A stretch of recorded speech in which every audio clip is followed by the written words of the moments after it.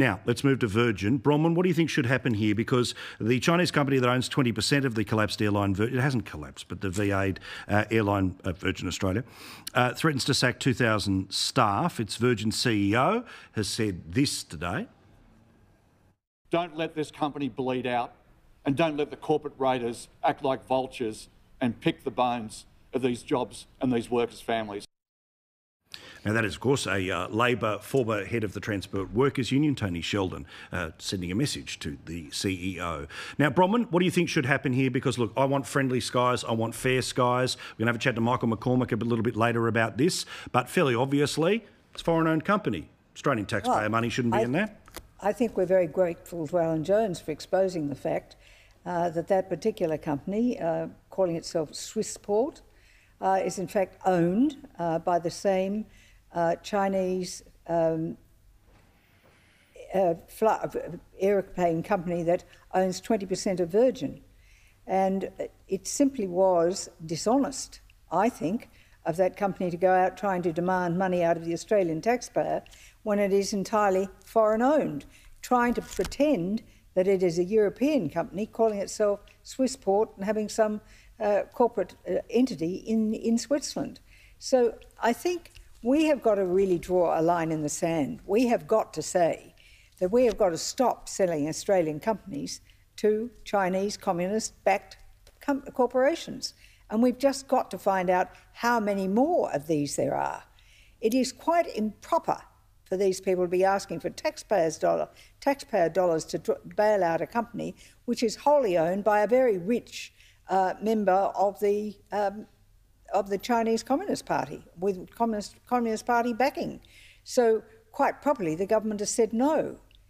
Now, what happens now? What happens with regard to the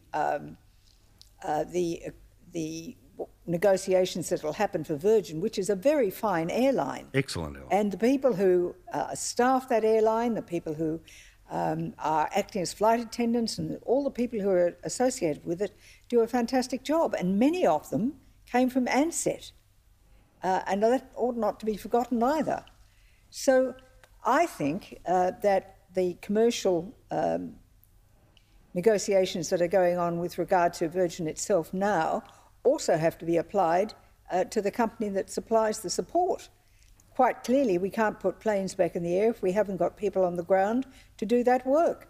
But we cannot be blackmailed by a particular shareholder, Chinese Communist Party shareholder, in both that company and Virgin itself. Yeah, Nick, but this is the issue, is that the government has turned around and has made it fairly obvious that, apart from the fact that the airline was fairly obviously going to go into voluntary administration, putting money into that process before it went into voluntary administration would have been downright dangerous. It's now in a position where there's apparently 10 different people who want to purchase it. I've got to say, and I will flag this right now, I think that Macquarie Bank shouldn't be allowed to buy that airline because they own the airports, and that would be potentially unfair to Qantas, where literally they would have a preferred client, and, you know, Qantas has had it good for a very long time. What do you think about Virgin and where it goes here, and what role the government plays? Are they traffic cop, or do they get involved with our cash? Yeah, look, this is sort of one of those 52-48 calls. I could see an argument going either way, but I think on balance, given that there is clearly quite a few players out there who are ready to buy into this airline, I think they should let the market play out, or certainly let's see what happens for a little while longer before you'd contemplate the government stepping in. I mean, let's not forget, Australia is undoubtedly better off for having two airlines. We get better service and cheaper flights as a result. But Virgin Airlines has racked up $5 billion in debt, and a lot of that debt, you know, just will never be serviced, and a lot of people are going to lose a lot of money, including a lot of mum and dad shareholders in Australia who had shares in that company. Now, you remember Scott Morrison for a day or so there was suggesting that the Transport Workers Union superannuation fund should go and buy it. I think you agreed with that idea, didn't you? I didn't actually, for the record. And I think Scott Morrison was being, joking when he said that, because of course the next day when he got asked, well, is the government going to invest in it, he sort of ruled that out. So look, there are a number of other big aviation players who are lining up. They will probably be one of the Chinese airlines, I suspect, will end up buying it. And look, I don't if they think do so. so and it continues to operate as an airline in Australia and we, the Australian consumers, benefit as a result and those people keep their jobs, well, look, I don't have a problem with that. Well, Bronwyn, are you suggesting, or no, I won't ask it that way, I'll ask it this way. Is this an opportunity for the government to say there's an airline here to be saved, but it has to be an Australian company that saves it? Well, it doesn't necessarily have to be an Australian company, but it can't be the Communist Party of China. Right. Okay. So you believe that this is because of how important that is, or because you don't believe that China should be investing in companies that big? No, I think you have to understand that China, the Communist Party of China government, views Australia as a vassal state.